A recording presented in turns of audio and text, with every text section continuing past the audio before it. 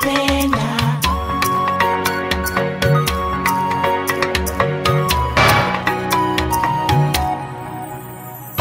Tanzania National Assembly.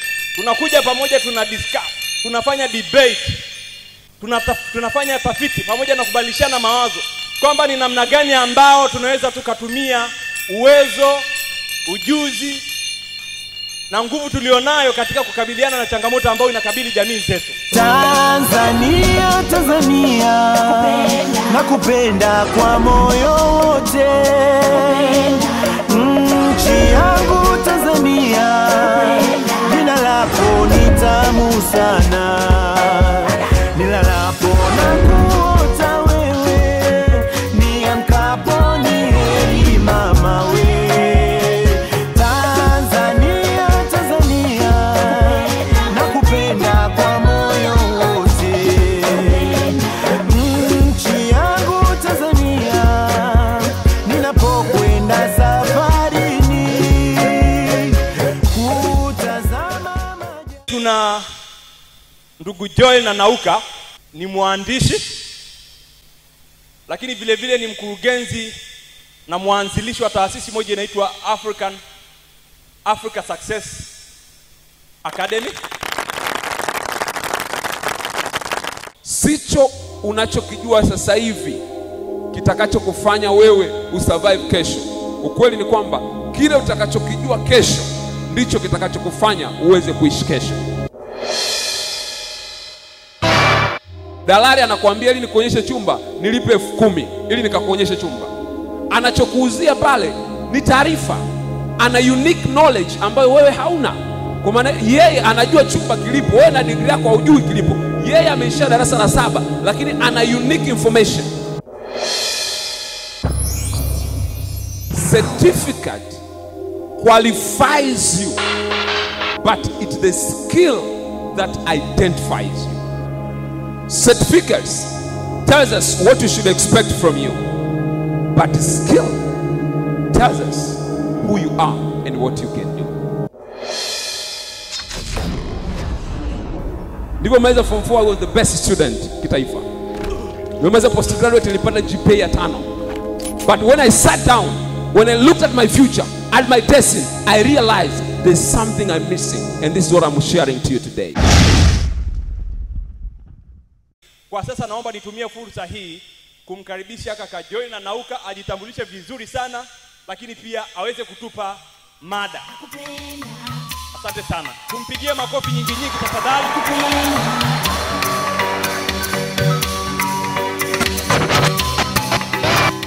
Asante sana Mbayane kwa utambulisho mzuri sana. Kwanza nimshukuru Mwenyezi Mungu kwa kutufanikisha kuwa hapa leo. Mimi pamoja na kaka yetu Anton Luvanda tumetokea Dar es Salaam, na jana tulikuja hapa na leo tutageuza. Na ukweli ni kwamba hatuna muda mrefu sana kuwa hapa pamoja nanyi. Kwa hiyo pia muda ambao tutaongea nafikiri tutajitahidi kuufupisha kwa sababu ya majukumu ambayo yanatukabili jioni ya leo Dar es Salaam.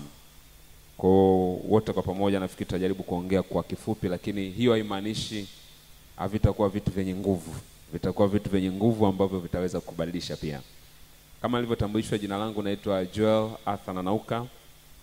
Ni mkurugenzi wa kampuni inaitwa Africa Success Academy ambayo tunashughulika na mambo ya mentoring na coaching, tunashughulika na corporate training pamoja na business advisory services. Lakini pia ni mwandishi wa vitabu, na kuna kitabu changu kinaitwa Timiza Malengo Yako ambacho nimezungumzia mbinu 60 ambazo watu maarufu wamekuwa wakizitumia kufanikiwa katika taaluma mbalimbali ambazo nilifanya utafiti kwa muda wa miaka 3, na wale watakaohitaji nafikiri kitapatikana hapa baadaye. Sasa leo asubuhi kuna mambo ambayo nimejiandaa kuzungumza na vijana mlioko mahali hapa, na kichwa changu ambacho nimeita cha somo kinaitwa Acquiring Right Mindset to Help You Achieve Your Goals in the Modern Times. Acquiring the right mindset to help you achieve your goals in the modern times. Ningependa kusema kwamba tunaishi katika ulimwengu ambao umebadilika sana. Ulimwengu tulionao sasa hivi sio ule ambao watu waliozoea kuishi. Mambo yamebadilika yanavyoendelea, na future yetu baada ya leo ukweli ni kwamba itakuwa tofauti sana na tulivyo sasa hivi. Na ningependa nianze kwa kusema mfano mmoja wa mama mmoja ambaye baada ya kuwa ameolewa alikuwa kila wakati akikaanga samaki alikuwa anamkata samaki yule nusu na anamkaanga.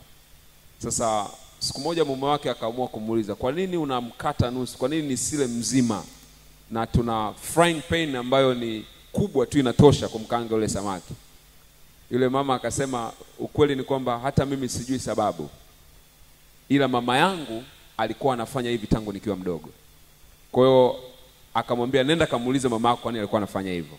Kwa akaenda kumfuata mama yake akamuuliza, akasema, mama, hivi kwa nini tangu nikiwa mdogo ulikuwa unakata samaki nusu na umkange mzima mzima? Akasema, ukweli ni kwamba nimekuwa nikifanya hivyo maisha yangu yote, lakini sijui sababu, ila bibi yako tangu mimi nikiwa mdogo amekuwa akifanya hivyo. Akasema, sasa kwa nini tusiende tukamuulize bibi? Wakafuatana wote kwenda kumuuliza bibi. Wakasema, bibi, hem tuambie, kwa nini wewe ulikuwa kila ukikaanga samaki lazima unamkata nusu au mkange mzima mzima? Bibi yake akamwambia, mnajua mwanangu na mjukuu wangu, ni kwa sababu mimi wakati nakuwa na babu yenu chombo chetu cha kukaangia samaki kilikuwa ni kidogo sana, kilikuwa kitoshi kumweka samaki mzima. Kwa hiyo ndio sababu kila wakati ilikuwa namkata yule samaki. Kwa hiyo wakagundua kumbe practice ambao wamekuwa wakifanya maisha yao yote ilikuwa ni irrelevant, ila ni kwa sababu walikuwa wameona watu wengi wanafanya na wao pia wakakusudia kufanya hivyo. Sasa nitajitahidi kulingana na muda, sitajua nitakava ngapi, lakini nimeandaa vitu vinaitwa 4 insight to ensure your success. Mambo manne ambayo unatakiwa kuyajua ambayo yatakupa edge katika ulimwengu tunaoishi, yatakufanikisha beyond the average katika wakati tulionao, na yatakufanya wewe kuwa ni mtu wa tofauti sana katika dunia ya leo. Sasa insight number 1, insight number 1 ni kwamba we are living in the world of knowledge and no longer the world of experience. Tunaishi katika dunia ambayo inathamini maarifa kuliko inavyothamini udhaifu wako. Kwa maneno mengine ni kwamba watu wenye right knowledge katika ulimwengu tulionao ndio ambao wanapata platform kwenye dunia. Sasa hivi ulimwengu umeshift kutoka tunasema mechanical kuwa ni brain driven world, kwamba ulimwengu unaendeshwa kwa taarifa. Tunaishi katika information age. Kwa mtu yote ambaye ana taarifa zaidi ya mwingine, maana yake ana nafasi ya kutawala na kumiliki zaidi ya mtu mwingine yote yule. Kwa hiyo kwa maneno mengine, ningependa nikukumbusha utafiti ambao umefanyika Marekani umeonyesha kwamba ufahamu na maarifa yoyote ambayo unayo yana half life ya miaka 2.5 mpaka miaka 3. Kwa maneno mengine, chochote ambacho unakijua leo baada ya miaka 2.5 au miaka 3 hakitakuwa na mantiki wala hakitakuwa na maana yoyote kwenye maisha yako. Hii maana yake ni nini? Ukitegemea degree yako uliyoipata au elimu yako uliyomaliza leo ikupe uweze kusurvive baada ya miaka 2 au 3, utakuwa irrelevant katika marketplace.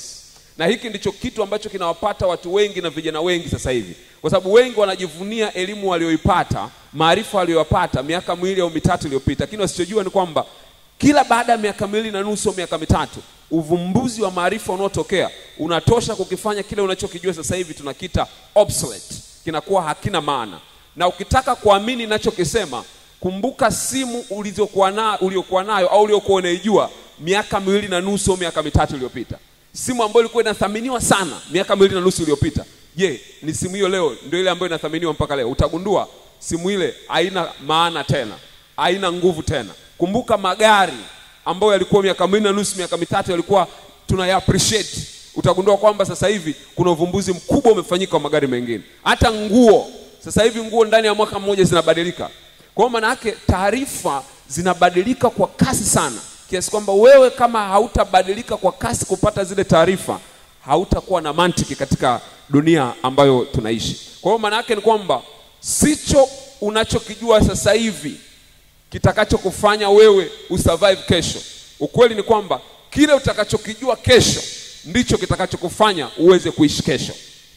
Watu wengi wanasahau kwamba relevance yako, umuhimu wako kwenye maisha tulionayo ni kiwango cha ufahamu ambao unao sasa hivi. Watu wote wanaotawala dunia leo ni kwa sababu wamepata taarifa mapema kuliko wewe ambaye hujazipata kabla. Kwa hiyo kuna qualities 4 za information au za knowledge ambazo ningependa uzifahamu, ambazo zitakusaidia wewe kuweza kuwa mbele ya watu wengine katika ulimwengu tunaoishi. Ya kwanza tunasema lazima iwe accurate knowledge, maarifa ambayo ni sahihi. Dunia leo inakuwa bombarded na information za kila aina. Kuna information zitakuwa kwenye Facebook, kuna taarifa zitakuwa kwenye WhatsApp, kuna taarifa zitakuwa kwenye magazeti, kuna taarifa zitakuwa kwenye television. Kwa sababu unapopata taarifa ambazo sio sahihi, ni one step away for you to get lost. Lazima upate accurate information. Na namna bora ya kupata accurate information, number 1 ni kusoma vitabu. Una uwezo wa kusoma vitabu, una uwezo wa kukutofautisha maisha yako yote. Labda nikwambie, napenda maneno ambayo Jim Rohn aliwahi kusema. Alisema formal education will give you a living, but self-development will make you a fortune. Ufahamu wa darasani unakusaidia wewe kuishi, kupeleka mkono kinywani, lakini ufahamu nje ya darasani ndio ambao unakufanya wewe kuwa mtu mkuu hapa duniani. Watu wote ambao unawafahamu wamefanikiwa, ni matajiri leo, wamefika mbali, hawajafika pale kwa kutumia elimu yao ya darasani. Ni kwa sababu walitafuta kitu nje ya darasani. Kwa nini? Kwa sababu kanuni za maisha nje ya darasa ni tofauti na kanuni za maisha ndani ya darasa. Kwa lazima utafute accurate information. Tony Robbins ambaye ni mtu tajiri sana kule Marekani, yuko busy kiasi kwamba akitaka kufanya interview anafanya ndani ya ndege. CNN na BBC wanamtafuta ndani ya ndege akiwa anasafiri pengine kutoka Los Angeles kwenda New York, kwa sababu hana muda. Lakini ninapozungumza leo hana degree ya darasani, ila ndani ya miaka 3 alisoma vitabu 700, na kwa kusoma vitabu 700 leo ana chuo kikuu. Mtu hajafanya degree lakini ana chuo kikuu. Kwa nini? Kwa sababu elimu nje ya darasa ina uwezo wa kukupa kile ambacho ndani ya darasa lako haiwezi kukupa. Kwa maneno mengine, lazima ustrive kupata accurate information. Kinachokutofautisha wewe uliokaa hapa na yule ambaye hajaja hapa kwa sababu anasema hana muda, baada ya miaka 3 tofauti yako na yeye itakuwa ni kubwa sana, na yeye hatajua imetokea wapi, ila ni kwa sababu leo uko hapa unapata maarifa ambayo darasani huwezi kuyapata. Kwa lazima upate accurate information. Quality ya pili tunasema lazima upate complete knowledge. Complete knowledge. Maarifa lazima yawe yamekamilika. Maarifa unayoyatafuta lazima yawe na uwezo wa kukubadilisha. Unaposoma kitabu kimoja, kwa mfano, huwa nawaambia watu, kitabu changu mimi Timiza Malengo Yako, nimesoma zaidi ya watu 300 waliofanikiwa katika fani za biashara, katika fani za kilimo, wasanii, waimbaji, wacheza muziki, waimba muziki, wa maboxers na watu mbalimbali. Na information hiyo nimeweka katika kitabu kimoja chenye kurasa 248. Nikisoma na research mbalimbali za miaka mbalimbali. Maana yake nini? Unapokisoma taarifa ambazo mtu amezitumia kuzikusanya kwa miaka 30, wewe unazipata ndani ya mwezi mmoja. Maana yake ni kwamba umejisogeza hatua mbele miaka 30. Kwa maana yake mimi nikisoma kitabu cha mtu alifanya research ya miaka 30, siwezi kufanana na wewe ambaye haujasoma kitabu, kwa sababu maana yake ni kwamba nimeweza kukusanya taarifa za ndani ya miaka 30 ndani ya mwezi mmoja. Kwa ongea yangu, ufahamu wangu na ufanisi wangu utalingana na maarifa nilionayo. Kwa lazima upate complete knowledge. Unapoamua kufanya kitu fulani, kama wewe umeamua kuwa mfanya biashara, get a complete knowledge of business. Fahamu biashara inafanya kazi namna gani. Kama umeamua kuwa mkulima, tafuta complete knowledge about agriculture. Chochote unachoamua kukifanya, hakikisha unapata maarifa yanayojitosheleza katika kile ambacho umeamua kukifanya. Cha tatu tunasema, quality ya tatu ni unique knowledge. Aina ya taarifa ulionayo ndio inajulisha thamani utakayokuwa nayo. Ukweli ni kwamba soko la biashara lolote linajengwa na taarifa. Ndio maana leo wewe na degree yako unapotafuta chumba pengine cha kupanga, dalali anakuambia ili nikuonyeshe chumba nilipe 10,000 ili nikakuonyeshe chumba. Anachokuuzia pale ni taarifa. Ana unique knowledge ambayo wewe hauna. Kwa maana yeye anajua chumba kilipo, wewe na degree yako hujui kilipo. Yeye ameisha darasa la 7 lakini ana unique information.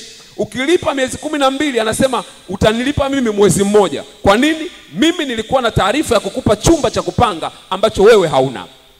Kinachomweka mjini nini? Taarifa. Unapokuwa na unique knowledge, unavuta value katika kile unachokifanya. Dunia haitafuti watu average. Dunia haitafuti watu wanaolingana. Dunia inatafuta kuwalipa watu ambao wako tofauti. Messi na Ronaldo wanacheza mpira dakika 90 kama wachezaji wengine wote, lakini wao wanalipwa pesa kubwa kuliko wengine kwa sababu wanafanya kitu cha tofauti na wengine wote wanachofanya uwanjani.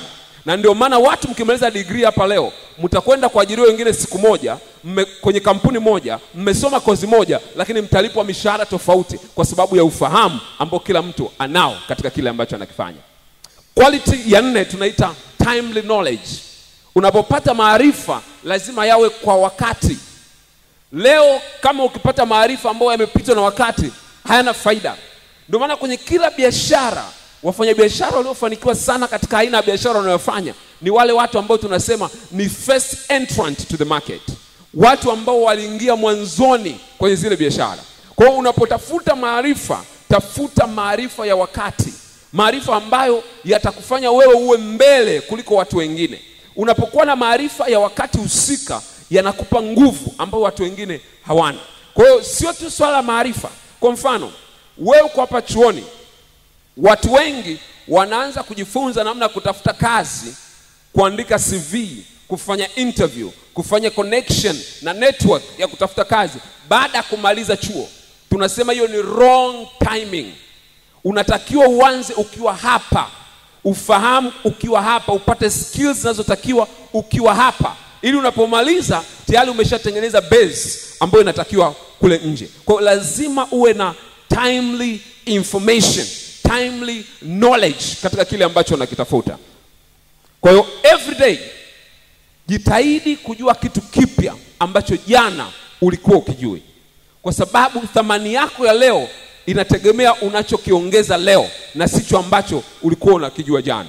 Whatever you knew yesterday, it is not important as what you are going to know today, kwa sababu dunia inabadilika kwa kasi sana. Kwa cha kwanza, point number 1, we are living in the world of knowledge, and knowledge matters more than your experience.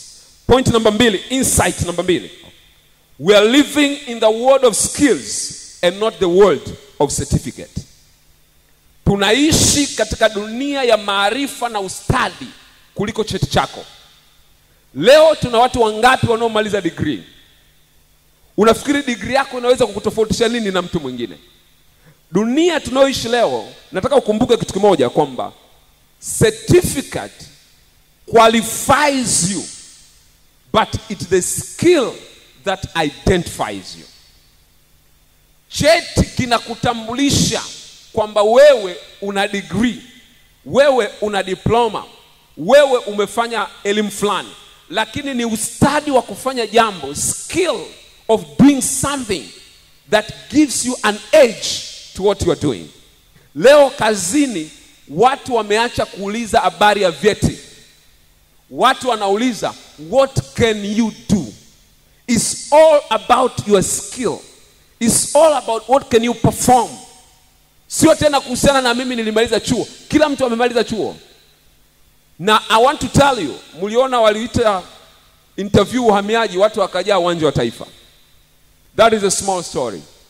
5 years to come from now, 5 years to come from now, utagundua kwamba degree yako haina nguvu tena ya kukufanya upate kazi yote hapa duniani. Kwa sababu everyone, in every family, there will be people with degrees. Nini kitakutofautisha? Skill of doing something. Uwezo, ustadi wa kufanya jambo fulani. Na kitu ambacho napenda kusisitiza, kosa ambalo watu wengi wanalifanya, especially graduates, they move around with their certificates instead of moving around showing their skills. Watu wanabeba mabahasha na certificate zao. The world is no longer interested in your certificate. The world now is interested on your skill. what can you do? Unamaliza chuo sawa, but what can you do? Don't tell me kwamba nimesoma na degree sio ya kilimo, nimesoma sio na degree sio ya medicine, nimesoma na degree ya engineering. Yes, everyone else in town has the degree. What can you do which someone else cannot do? What skill do you have? What unique skill do you possess? Kama hauna special skill za kukufanya wewe utofautiane na mwingine, maana yake ni kwamba utakuwa stranded kwenye maisha ambayo unaishi. Sasa certificates tells us what we should expect from you, but skill tells us who you are and what you can do. Na kwenye organization, kwenye taasisi yoyote, hatukuajiri kwa sababu utuambie umesoma nini. Tunakuajiri kwa sababu tunataka tuone unaweza kufanya nini. Ndio maana tuna job description kwamba we expect you to do 1 2 3 4 5. Sasa this is unfortunate news for you. Education system yetu haitufundishi acquisition of skill. Inatufundisha just general knowledge. Na kwa sababu hiyo tunakuwa na general graduates with no skills. You might not like this, but this is the truth. Report ya LO ya Tanzania imethibitisha one of the cause of unemployability kwa Tanzania ni kwa sababu hawana required skills in the job market. Kwa hiyo watu wengi wana vyeti lakini hawana skills. Na kwa sababu hiyo watu wengi wamemaliza vyuo, wamemaliza shule, lakini hawana necessary skills ambazo zinahitajika wao waweze kufanya vizuri katika soko la ajira. Kwa hiyo ukitegemea certificate itakupa kitu tunaita temporary relevance ambayo haitadumu. Itakuwa tu ni ile unajisifia kwamba mimi na degree bana, mimi na degree, lakini you can do nothing. And if you can do nothing, nobody will pay attention for you. Kwa nini? Kwa sababu the world right now is looking for skills. Kwa swali la msingi la kujiuliza, what skill do you have? We are going to sell our skills there. Kule nje hatuuzi vyeti, tunauza skill. Sasa hivi dunia inakuwa run na kitu inaitwa competence based framework of work. Tunaangalia capability ulionayo, tunaangalia uwezo ulionao. Kwa hiyo usikae katika chuo au kakatu hapa duniani unasema mimi nimesoma. No, what special thing can you do and you can show to us. Sasa kuna 4 important skills quickly ambazo nataka niziseme hapa kwenye point ya pili. Number 1 is communication skill. Communication skill ni your ability to express your ideas. Una jambo unataka kusema. Watu wengi ukiwa kwenye interview, nimekaa kwenye interview panel, watu wengi ukimwangalia anavyozungumza unagundua huyu ana kitu fulani anataka kusema, lakini hawezi kujiexpress, hawezi kujieleza. Unahitaji communication skill. Communication skill maana yake ni ability to negotiate, ability to influence. That is a communication skill. Leo unahitaji kuwa na high communication skill kuliko wakati mwingine wowote, kwa sababu the world is too connected through social media, connected everywhere. Communication skill is one of the important skills you need to have if you really want to make it. Kwa sio swala tu la kujua jambo, ila uwezo wako wa kuwa na mawasiliano, uwezo wako wa kuwa na skill ya kunegotiate, skill ya kuji-express kile unachotaka, skill ya ku-influence kile ambacho unakitaka. Number 2 skill that you need tunaita decision making skill. One thing you need to know ni kwamba decision yako ndio na determine direction yako, na direction yako ndio na determine destination yako. Kwa lazima uwe na uwezo wa kufanya decision effectively and timely. Decision kuhusiana na kazi unayoitaka, decision kuhusiana na future unayoitaka, decision kuhusiana na watu wa kuambatana nao, decision kuhusiana na biashara unayotaka kuifanya. Kuna watu wengi wamekuwa stranded kwa sababu of failure to do decision. Dunia inavyobadilika, watu ambao wanafaidika ni wale ambao watu they can see far ahead and make their decision before the times change.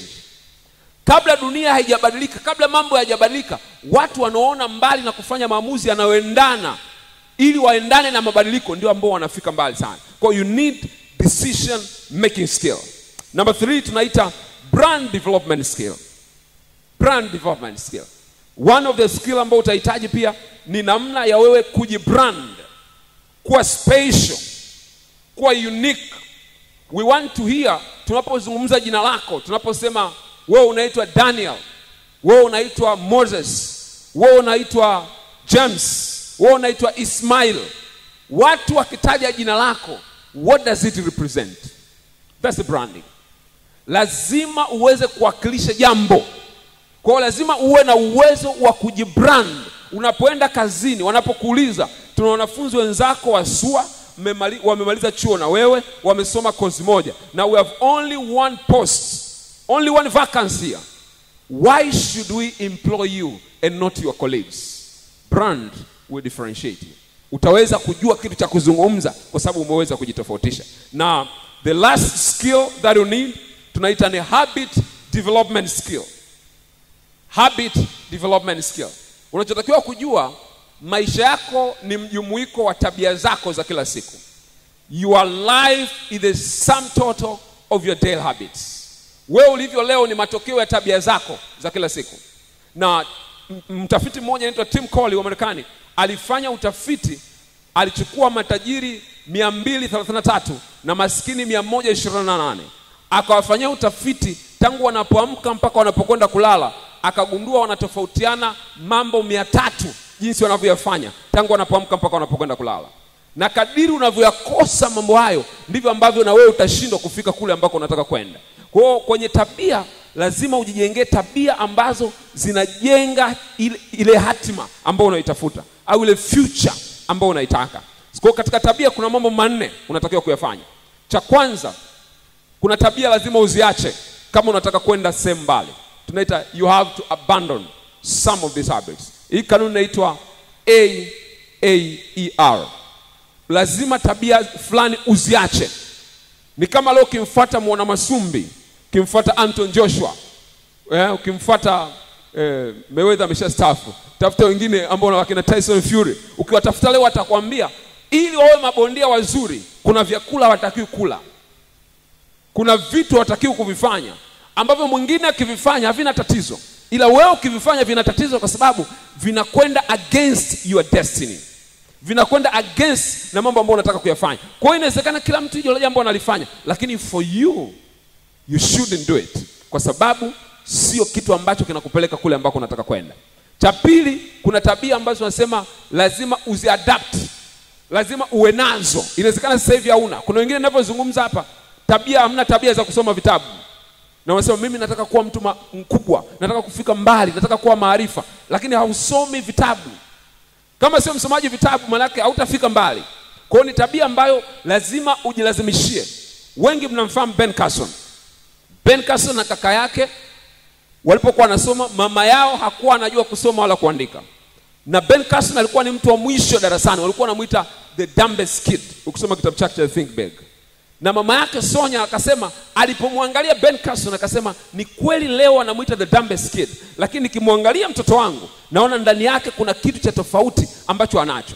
So akaanza kumjengea tabia. Kuna tabia akamwambia as abandon, na kuna tabia akamwambia as adapt. Moja ya tabia alimwambia abandon ni kuangalia television kwa muda mrefu. Akamwambia ndani ya wiki utakuwa unaangalia television mara 2 tu, vipindi viwili. Na tabia unayotakiwa kuiadapt, kila wiki utakwenda library, utasoma vitabu 2 na utaniandikia summary, utaniletea. Ben Carson akakasirika kwa sababu hakuwa na muda wa kucheza na wenzake, hakuwa na muda kuangalia katuni, hakuwa na muda wa kuangalia movie, lakini hakujua kwamba tabia zina uwezo wa kumbadilisha mtu. Na akaanza kuandika, anamletea mama yake hajui kusoma wala kuandika, ana rate tu, leo umepata 80. Yeye alikuwa hajui kama mama yake hajui kusoma. Leo umepata 70, jitahidi. Leo umepata 90. Lakini within 1 year Ben Carson akatoka kwa the dumbest kid in the class to become the smartest kid in the class. Ndani ya kila mmoja wetu kuna genius. Ndani ya kila mmoja wetu kuna mtu mkuu amejificha ndani yako, ambaye leo Ben Carson asinge adapt that habit, pengine leo asinge dare kugombea urais wa Marekani kupitia chama cha Republican. Pengine leo tusingekuwa na the first neurosurgeon in the world ambaye alitenganisha watoto walioungana vichwa. Pengine leo Ben Carson angekuwa kwenye mitaa ya New York akiwa ombaomba. Watu wengi wanadhania wao wameumbwa kwa wa kawaida, wameumbwa kwa watu wa chini, kwa sababu hawako tayari kuadapt tabia ambazo zinaweza zikawabadilisha. Pengine leo ninavyoongea, naongea na Ben Carson wa Tanzania, umekaa kwenye hicho kiti na kesho yako inakusubiri ili uwe mtu mkuu. Lakini ili ufike hapo, lazima uadapt new habits. Lazima uabandon some of those habits ambazo zimekuchukulia muda wako, ambazo zimekupotezea na zimekufanya kupotezea mwelekeo. Jambo la tatu kwenye habits, kuna habits ambazo lazima uexpand. Kuna habits ambazo unaziishi lakini hauziishi kwa muda mrefu, hauziishi inavyotakiwa. Kwa lazima uziongezee muda wa kuziishi. Na mwisho, kuna habits ambazo tunasema unazireduce. Zinawezekana zisiwe na madhara sana, lakini ukiendelea kuzifanya kwa muda mrefu zitakuja kuwa na madhara makubwa baadaye. Kwa hatusemi uziache, lakini tunasema punguza namna ambavyo unazitumia. Inawezekana wewe unapenda kuangalia sana television. Sio kitu kibaya kuangalia television, sio kitu kibaya kuangalia movie, lakini unapoangalia kwa muda mrefu at the expense of your personal development, maana yake tunasema hii habit unatakiwa uipunguze ili ufike kule unakotaka. Na mimi nazungumza na mtu hapa. Tatu, ya kwanza tumesema we are living in the word of knowledge and not word of experience. Ya pili, word of skills and not word of certificate. Na nikeleza hapo. Ya tatu, the world right now is looking for your potential. It's not looking for your academic excellence. This is hard, but it's truth. The world right now is looking for people with the potential, not for the people with high academic excellence. Hivi karibuni nilisoma kitabu kinaitwa Why A Students Work for C Students and B Students Are Working for the Government. I was interested. I'm not undermining your performance in class. Sisemi kwamba kufaulu darasani sio kitu kizuri. I'm one of the people ambaye na value sana watu kufaulu darasani. Na nilistruggle sana kufaulu darasani. Lakini at the end I realized it's not enough to make me who I want to become. Ndivyo meza form 4 I was the best student kitaifa. Ndivyo meza postgraduate nilipata GPA ya 5. But when I sat down, when I looked at my future, at my destiny, I realized there's something I'm missing, and this is what I'm sharing to you today. So unaweza ukawa na GPA ya 5, unaweza ukawa the best student, but how many best students are out there in the world are suffering today? Wangapi leo hawana kazi na GPA zao za 4.8, 4.9? Wangapi they are nobodies in this country because there's something more than your academic achievement. The world right now is looking for your potential. Is looking for something that no one has except you. Nilipokuwa nasoma kitabu, I was so much surprised. Akaandika list ya watu 50 ambao wamebadilisha dunia, wakiwemo maraisi, mascientists na watu mbalimbali. First surprise I got, 5 presidents of America have never been to university. 5 of them. And my question was, how comes? Inawezekanaje ukawa na maraisi ambaye hajafika university? Before I realized, all the great invention you know in the world are from dropouts. Talk of Bill Gates, he dropped from Harvard. Talk of Mark Zuckerberg, founder of Facebook, he dropped from Harvard. Talk of Thomas Edison, he never finished college. But today he has a company, still lives even to now. Talk of Steve Jobs, he never finished college. What's the problem with college? One day nilikuwa namsikiza Steve Jobs akasema, I thank God because I was not disadvantaged to go to finish my degree. Kwa maneno mengine, something goes wrong when people get into the school system. Something is dying. Na leo nataka nikwambie kuna vifo vya aina 3 duniani. First death tunaita spiritual death. Spiritual death is one man has been separated from God. Hana relationship na Mungu katika dini yake wala uhusiano na Mungu. We call it spiritual death. Watu wengi wana spiritual death. Number 2, tunaita physical death. Physical death is when your spirit separates from your body. Kila mmoja wetu atapata physical death. Lakini one of the dangerous death ambao nataka uiogope kwenye maisha yako tunaita potential death. Somebody said, many people die at the age of 21 and they're buried at the age of 65. Watu wengi wamekufa wakiwa na miaka 21 na wanazikwa wakiwa na miaka 61 kwa sababu wanaishi katika ndoto ambazo hawazitaki, wanafanya mambo ambayo hawayapendi, na wanakuwa mpaka watu wazima na wazee wakifanya mambo ambayo hayako katika mioyo yao. Taasisi ya moyo ya Marekani, American Heart Institute, walifanya utafiti wakagundua watu wengi sana Marekani wanakufa siku ya Jumatatu kati ya saa 12 asubuhi mpaka saa 3 asubuhi.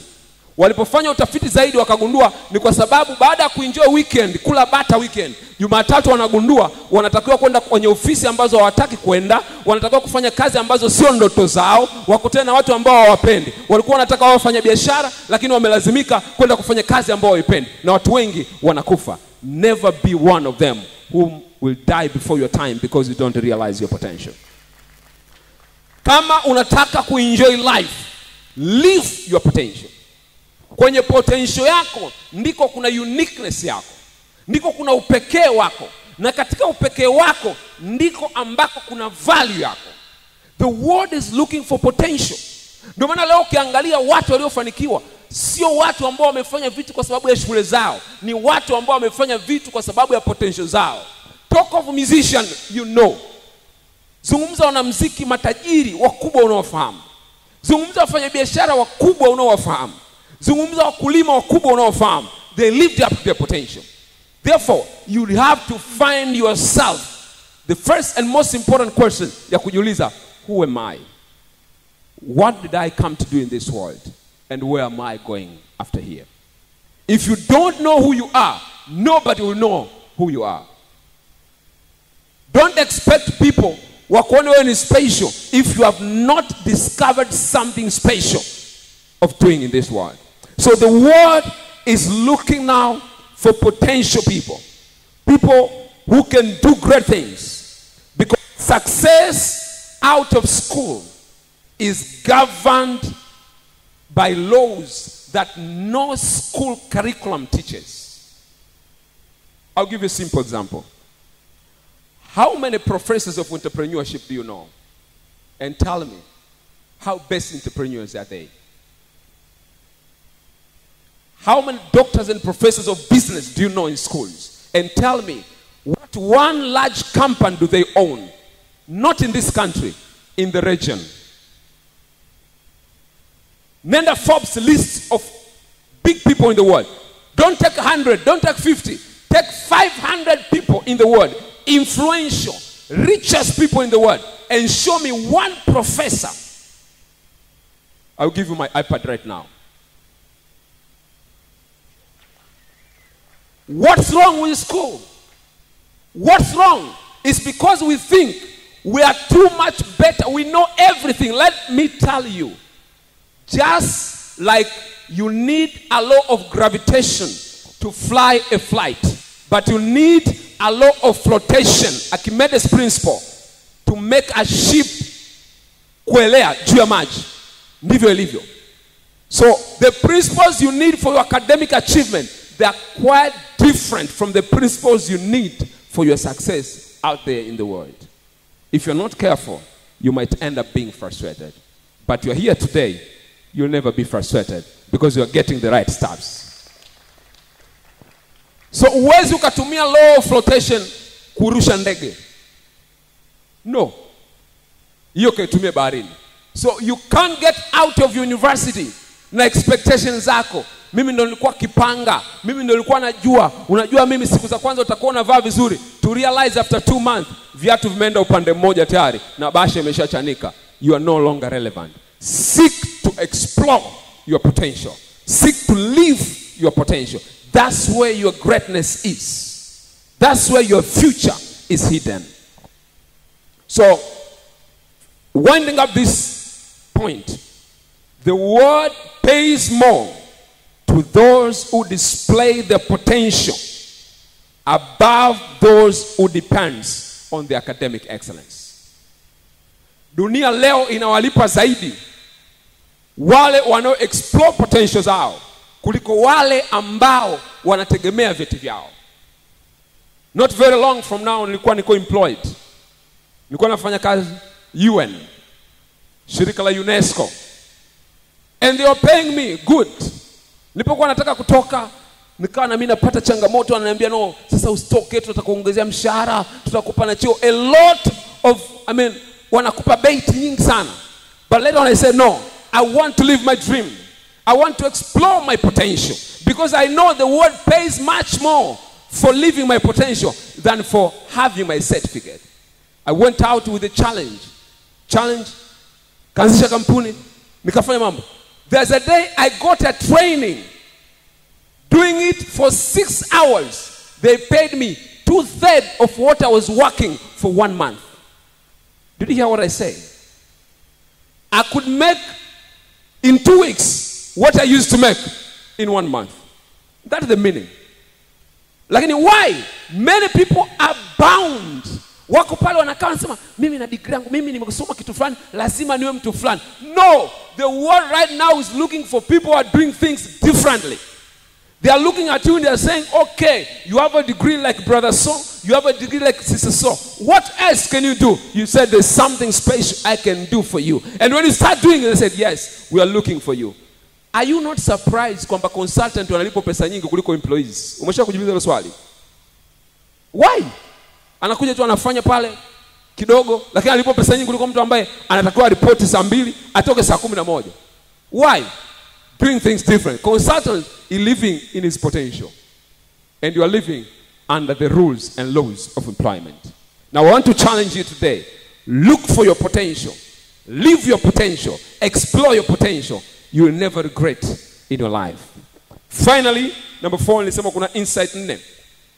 Insight ya 4 na ya mwisho. Success in the world now depends on your ability to discover your purpose, set goals, and pursue your dream. Discover your purpose, set goals, and pursue your dream. Let me tell you, huwezi kuwa na mafanikio zaidi ya ufahamu wako wa kusudi lilokuleta duniani.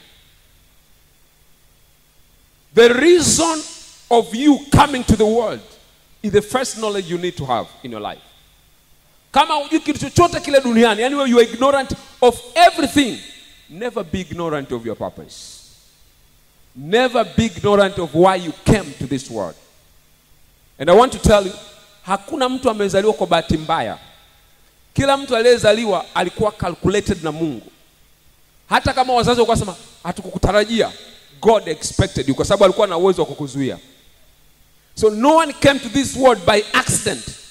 Kabla hujazaliwa kulikuwa kuna plan kwamba one day namtaka huyu jamaa siku moja awe kuwa mfanyabiashara mkubwa katika taifa la Tanzania. Na ili awe mfanyabiashara mkubwa mwaka 2035, basi itabidi azaliwe mwaka 1982. Na kabla ili azaliwe na apate experience inayotaka, itabidi azaliwe kwenye familia ya mzee fulani na mama fulani, ili akasome shule fulani, akutane na mtu fulani ambaye atampa connection fulani, ili baada ya miaka michache awe na skills zinazohitajika na awe mahali sahihi, ili nitakapotengeneza opportunity ya investment itakayompa billion awe tayari yuko kwenye right position. No one is in this world by accident. Everyone is here by purpose. Discover your purpose. Set goals for your purpose and live your dream. Now remember, your purpose is what makes you different. Now, there are 5 things I want to say under this heading of purpose, set goals, and pursue your dream. Number 1, work hard to discover your purpose. The first chapter ya kitabu changu nimeuliza swali, umekuja duniani kufanya nini? Kati ya vitu ambavyo nimejifunza kwa watu wote maarufu ambao niliwasoma, the first thing waliweza kusema wao wako duniani kufanya nini. Siku moja Tiger Woods walikuwa wanamhoji kwenye television, wanamwambia, Tiger Woods, it looks like you like golf so much. Akasema, no, not that I like golf, I am golf. Sio tu napenda golf, mimi mwenyewe ni golf. Ndio maana leo tukisema golf, the first name comes to your mind, Tiger Woods. So discover your purpose. Na watu wengi hawapay attention kwenye discover purpose yao kwa sababu they don't know how important it is. Unajua ukiishi nje ya kusudi lako huhitaji mtu yote akufelishe. Yaani wewe utafeli automatic. Leo ukimchukua samaki ambaye purpose yake ni kuishi kwenye maji, ukamweka nje ya maji, huhitaji kumpiga. Ukimchomoa tu ukamweka, anakufa mwenyewe. Sasa na wewe ni vivyo hivyo. Can you imagine leo Messi angekuwa amengangania kuwa mchezaji basket? Nani angemjua? Strength yake iko miguuni. Kimo chake kingemwangusha. Kwani kwa sababu you are designed for your purpose. Ukijiangalia, ukijiona ulivyo, ni kwamba umekuwa designed for a certain purpose. Go discover that purpose. Jiulize umekuja kufanya nini duniani? What's one thing ambacho utakuwa tayari kukifanya maisha yako yote bila kuchoka? Tukikwambia leo we are able to give you all the amount of money you want. Kwa sababu let me highlight this. There's nothing foolish you can do in the world like working for salary or working to get money. You will never be satisfied. Ndio maana leo kuna matajiri, umeshakusikia kuna tajiri mmoja alienda Nairobi akajiangusha kutoka gorofani, Mtanzania. Tajiri. Kuna matajiri wanajinyonga. I read that story one day ya jamaa mmoja kuitwa Manchester kule Marekani. Siku moja akajitupa kwenye mto, akataka kujua. Kijana mmoja alikuwa pembeni pale anajua kuogelea, alikuwa anaitwa Winston. Akaogelea akaenda kumfuata, akamuokoa. Alipomuokoa yule mzee alikuwa na miaka over 60 na alikuwa ndio the richest man in that town. Akawa na yule kijana muuliza yule mzee, "Kwa nini unataka kujua?" Akasema, "Because the life has got no value." Kila mtu ananiona nimefanikiwa, kila mtu ananisifia, kila mtu ananiona wa maana, lakini there's no satisfaction in my heart. I'm not doing what I was born to do. There are many people in the world today. You look at them, ukiwaangalia unasema yule ni tajiri, yule amefanikiwa. But I want to tell you my friend, there are many people who are crying inside their heart because they're saying, "I wish I could live my purpose." Few months ago nilikutana na mzee mmoja, ni doctor ambaye alisha kufundisha chuo kikuu cha Dar es Salaam. Akasoma kitabu changu akanita. He's about 65 I think years of age. Akanita akanambia, "I want to talk to you." Nikafika kwenye mgawa nikaongea naye akanambia, "I just have one thing to advise you." Nikamwambia, "What?" Akasema, "Make sure you live your purpose." Nikasema, "Why are you telling me that?" Akasema, "When you look at me, nimeinvest kwenye real estate. Ukiniangalia nina PhD, ukiniangalia nina familia, na kila kitu, watoto wangu wanasoma nje, and you think I'm successful. But Joel, I want to tell you, I'm regretting living my life. If I've been told to live my life once again, I will never live the way I lived. I wish I could respond to my purpose." How many people are dying in this world because they are not living to their purpose? Dr. Miles Monroe akasema, sehemu tajiri duniani sio kwenye migodi ya South Africa, sio kwenye mafuta Saudi Arabia. Sehemu tajiri zaidi duniani ni kwenye makaburi. Kwa sababu ukienda kwenye makaburi, kuna watu walikuwa wanatakiwa wawe na muziki wakubwa duniani, lakini wamekufa hawajaandika nyimbo zao. Kuna watu walikuwa wanatakiwa wafanye biashara wakubwa, lakini kwa sababu ya uoga wa maisha wakakubali kuendelea kuajiriwa mpaka kuzeeka, na wameshindwa kuchukua hatua kuanza kuziishi biashara zao. Kuna watu walikuwa wanatakiwa waandike vitabu, lakini kwa sababu ya historia yao wakajidharau na hawajafanya kile ambacho walikuwa wanatakiwa kufanya. Live your purpose. Tell your neighbor, live your purpose. Number 2, set your goals. Set goals. Your ability. My book is all about goals. My book is all about goals. One of the most important skills that you need in your life is your ability to set goals. Scientifically it has been proven, hauwezi kufanikiwa bila kuwa na malengo. Wale watu wanaosema mimi tu nitamaliza, itategemea opportunity utakayopata, itategemea si uchumi utakuwaje, you'll never go anywhere. Mwaka 1953 chuo kikuu cha Yale Marekani walifanya utafiti wa vijana 100 ambao utafiti huo pia ulirudiwa na chuo cha Harvard University Business School. Mwaka 1979 wakachukua vijana 100 walikuwa wanamaliza graduates, wakawauliza kila mmoja, unataka kufanya nini? Unataka kwenda wapi? Baada ya miaka 10 utakuwa nani? Baada ya miaka 20 utakuwa nani? Huu ndio kitu kilichogundua. Katika waliowauliza, watu 84 walikuwa hawana plan, hawana goal kuhusiana na maisha yao. Kwa sababu mimi nikimaliza itategemea kitakachotokea. Watu 13 walikuwa wana goal lakini hawana plan. Walikuwa wanasema mimi nitakuwa mfanya biashara mkubwa, nitafanya kazi kwenye kampuni kubwa, lakini ukieleza how, they don't have plan. Na watu 3 waliokuwa wamebakia, they had plans and they had goal for their future. Utafiti huu waliwafuatilia kwa miaka 20 baada ya kuwa wamemaliza chuo.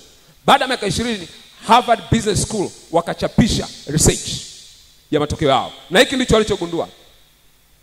Walipoangalia watu 13 wale ambao walikuwa wana goals lakini hawana plan, wakakompare na watu 84 ambao walikuwa wana goals, hawana goals na pia hawana plan. Walipojumlisha mafanikio yao ya kifedha na kila kitu, wakagundua wale watu 13 utajiri wao na mafanikio yao ni mara 2 ya wale watu 84.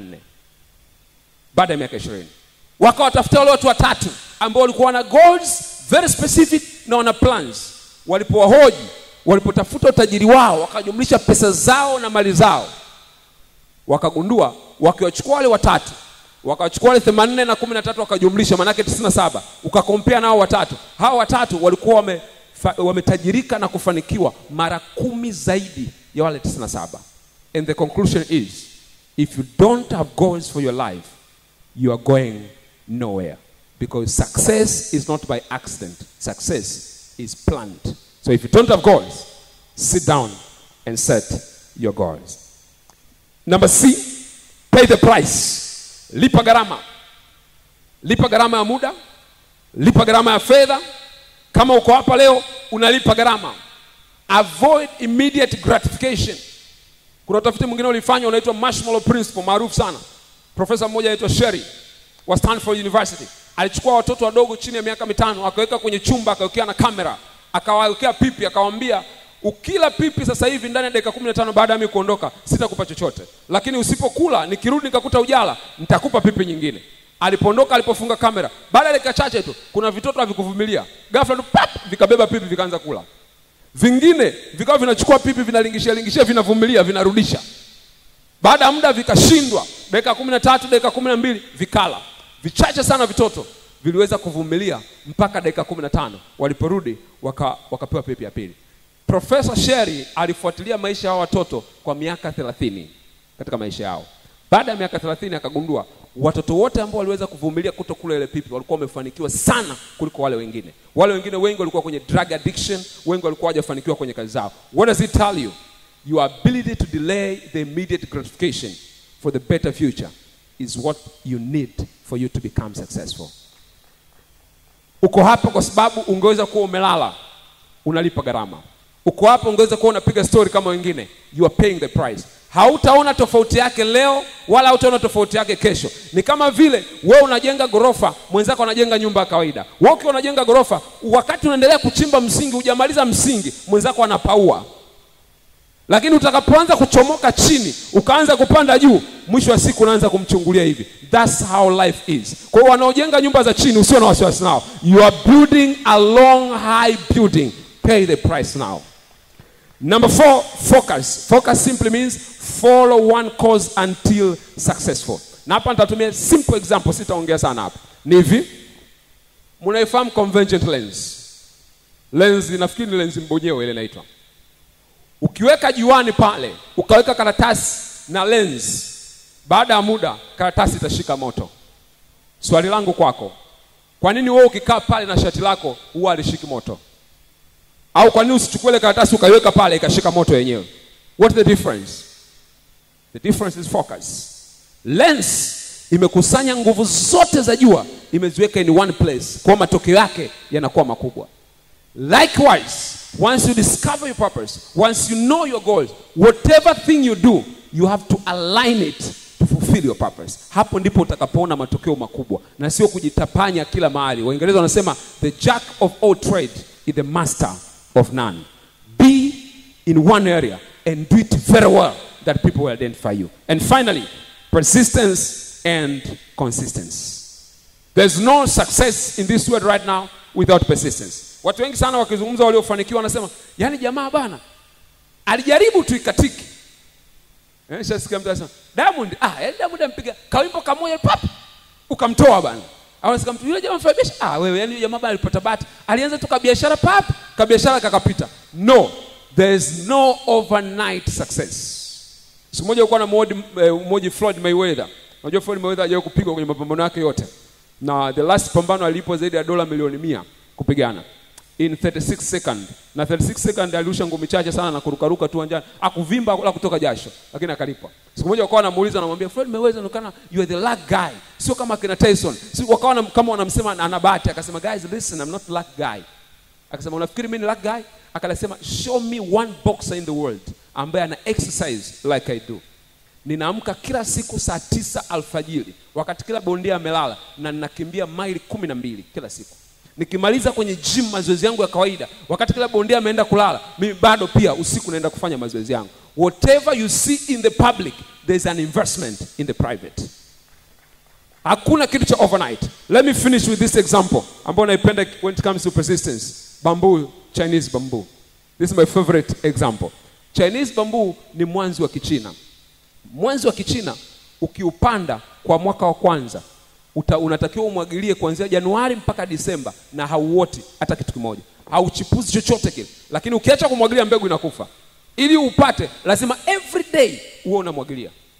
Ukifika mwaka wa pili, mwezi wa kwanza mwagilia siku zote za mwezi. Mwezi wa pili mpaka mwezi wa 12 mwaka wa pili hauoti. Yaani shamba likiwa eka 100 linakuwa tu jeupe. Mtu akikuuliza unamwagilia nini, unasema kuna mwanzi wangu uko hapa nasubiri wote. Mtu anakuona umechanganyikiwa, lakini you know what you are doing because it takes persistence and it takes endurance. Mwaka wa 3 the same. Mwaka wa 4 the same. Sasa fikiria mpaka mwaka 4 watu wamevuna mahindi mara ngapi? Wamevuna mpunga mara ngapi? Walio mchicha ndio kabisa siku 21, kila baada ya siku 21 twende sokoni, bwana sema hapana, mimi bado nafanya nini? Namwagilia. Mwaka wa 4 nothing. When it gets to the 5th year, kuanzia mwezi wa kwanza mpaka mwezi wa 6, mwanzi wa Kichina unakuwa kwa urefu wa futi 90. Na mwanzi mmoja ukiuza ni sawa sana mtu karibu amelima kama ekalimia za mahindi au za mpunga. What am I trying to say? Persist. There's no overnight success. I know you'll get there, but never get tired. Keep on beating, keep on trying mpaka umeona result. You are here today because you are so much precious, not only in your sight but in the sight of the world. Dunia inakusubiri udhihirishe uwezo wako. Dunia inasubiri udhihirishe nguvu zako. Dunia inasubiri udhihirishe vipaji vyako. Sina shaka miaka michache baada ya leo kuna watu mmekaa pale, tutakutana mkiwa wafanyabiashara wakubwa sana. Tutakutana mkiwa mmeanzisha makampuni yenu wenyewe. Tutakutana mkiwa matajiri makubwa sana. Kuna siku utamiliki television, mtandao wa television katika nchi. Na siku moja tutakutana tukipeana pongezi kwamba one day tulikutana siwa tukiwa watu wa kawaida, lakini leo tumekuwa watu maarufu. See you at the top. Asante sana.